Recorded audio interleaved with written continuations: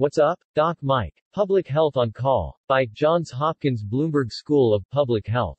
Today's topic for April 3, 2021. Performing Arts and the Pandemic with MARIN ALSOP. Thank you, Johns Hopkins Bloomberg School of Public Health. Welcome to Season 3 of Public Health on Call, a podcast from the Johns Hopkins Bloomberg School of Public Health. I'm Josh Sharfstein, Vice Dean for Public Health Practice and Community Engagement, and a former Secretary of Maryland's Health Department. Our goal is to bring scientific evidence and experience to the public health news of the day through informative interviews with scientists, community leaders, policy experts, public health officials, clinicians, and more. If you have ideas or questions for us to cover, please email us at publichealthquestion@jhu.edu. That's publichealthquestion@jhu.edu for future podcast episodes. Today, I speak to the extraordinary MARIN ALSOP, who is finishing her last season as music director of the Baltimore Symphony Orchestra and is the chief conductor of the Vienna Radio Symphony. Our topic is the performing arts and the pandemic, what's been lost, what's been gained, and what's ahead. Let's listen. MARIN ALSOP, it is such an honor to have you on our podcast. Thank you so much for joining me. I want to start with a question about the difficult year this has been for the performing arts. What has been lost because of the pandemic? Well, thank you. Firstly, thanks for having me. I think it's been a very, very difficult year, obviously, especially for the performing arts, because all live gatherings have been canceled. Debut weeks with orchestras have been canceled. So many of my students and my fellowship winners were looking forward to. I feel for the young people who are just getting their careers off the ground and everything came to such an abrupt halt. I think we've missed out on connecting in spaces together to enjoy art, to enjoy the beauty of humanity. I think that has felt like a real deficit. I hope that coming out of this, many artists will survive. I think in some orchestras have managed to navigate it pretty well, but some of the smaller organizations and some of the bigger organizations too, you look at the Metropolitan Opera, that they furloughed everyone immediately. And this is a big step to take and a big hole to crawl back out of. So I think there's a lot of work to be done. I wonder, when people talk about the anxiety they felt this year, the sense of isolation, how much of that relates to these shutdowns in the arts and inability to connect and experience different types of performances together and engage? Yeah, I think that, of course, you've got a very, very important point, which is that we are social creatures, we human beings, and we share our stories.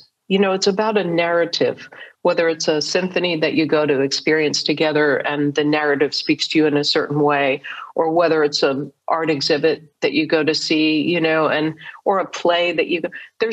It's about sharing stories and being the best, bringing out the best in humanity. And, we feel changed by these experiences and we feel moved. I mean, maybe that's the thing too, this sort of emotional stasis that we've been in, waiting, not moving forward, not moving backward, not moving sideways, just sort of waiting.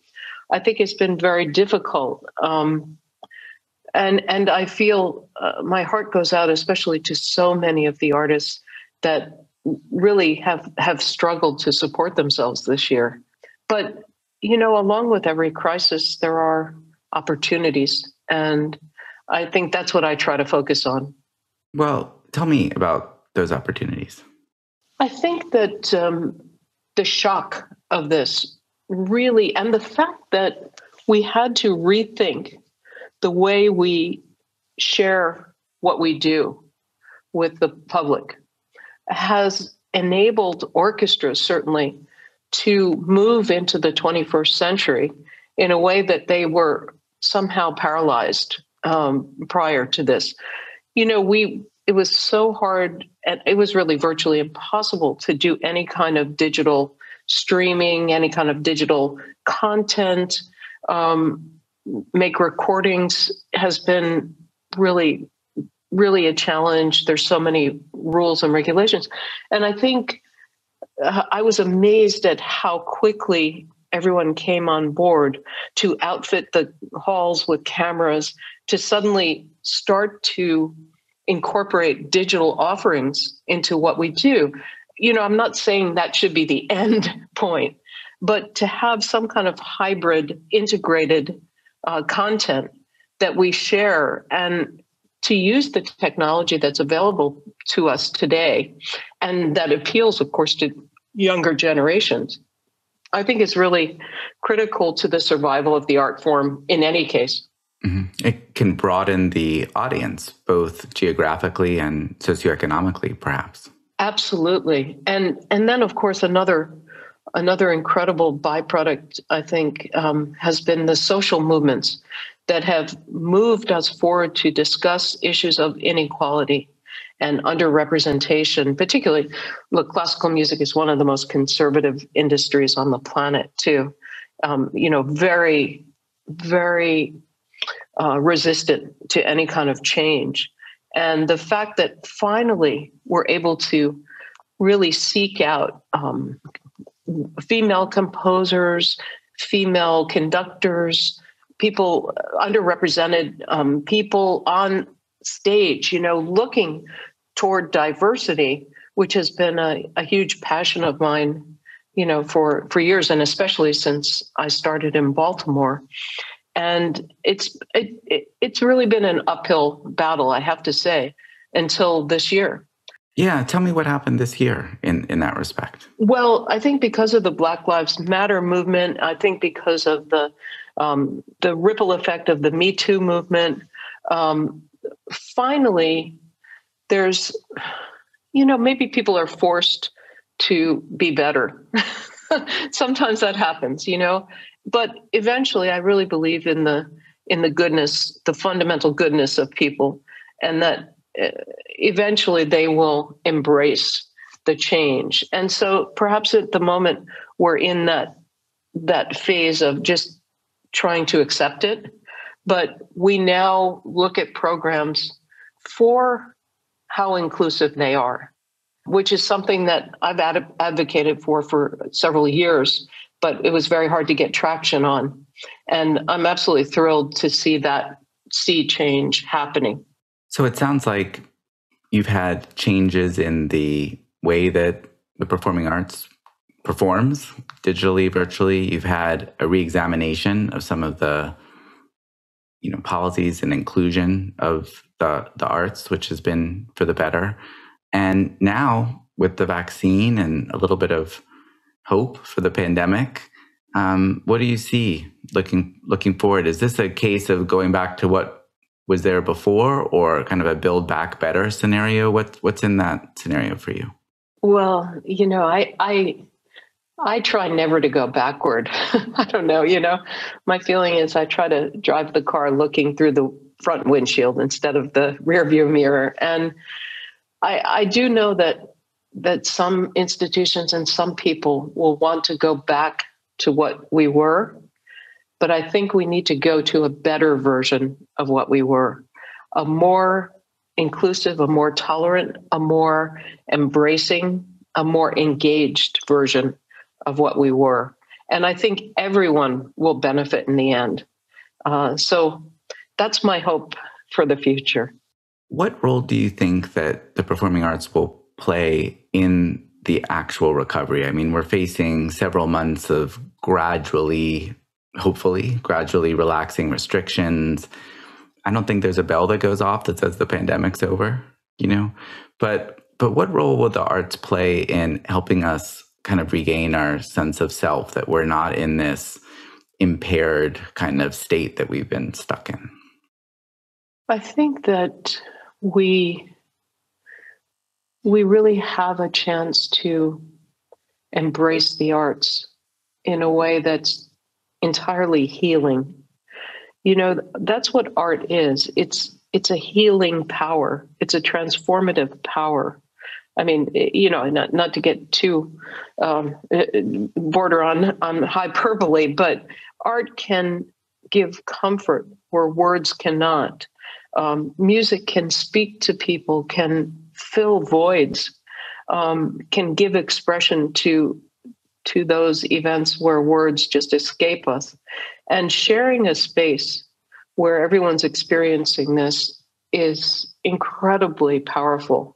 I'm hoping that we see not a revival, but perhaps a real interest in the arts that we haven't seen in the past. And I would hope that we could look toward our leadership, our current leadership, to understand how important the arts are toward building the kind of country that we want to have, a country filled with creativity, with innovative thinking, with tolerance, with people who want to have open discussions. This is what art brings to the table, these kind of skills.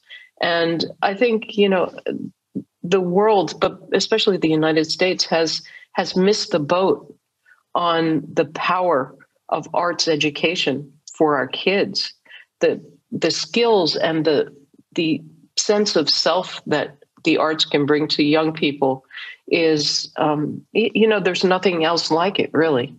This is a moment where we get to decide, in a way, what recovery really means. And what our values are. And arts are just, what our values are. And it's an opportunity to really rethink some of the relationships that society has with the arts. And, I know that after just an incredible experience that you've had in Baltimore, where an entire city is deeply appreciative of your 14 years at the helm of the Baltimore Symphony Orchestra, you were retiring from Baltimore in August, I understand. But I hope that virtually, if not in person here in Baltimore, we can still experience your vision and all the amazing power that you bring to the arts. Well, thank you. I intend to stay connected for a long time, and I actually have a contract with the orchestra to conduct at least 3 weeks every year for 5 years. So at least there'll be a consistency. And of course, I'm the head of the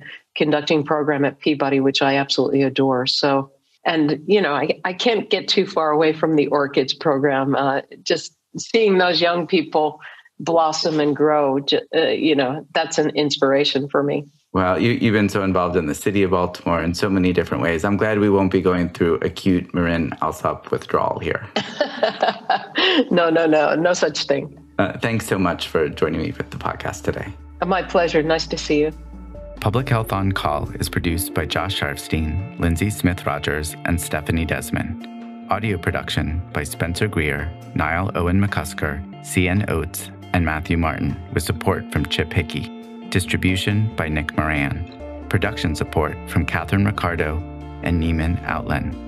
Social media support from Brenda Haggader, Grace Holes Fernandez, and Caroline Wong. Thank you for listening.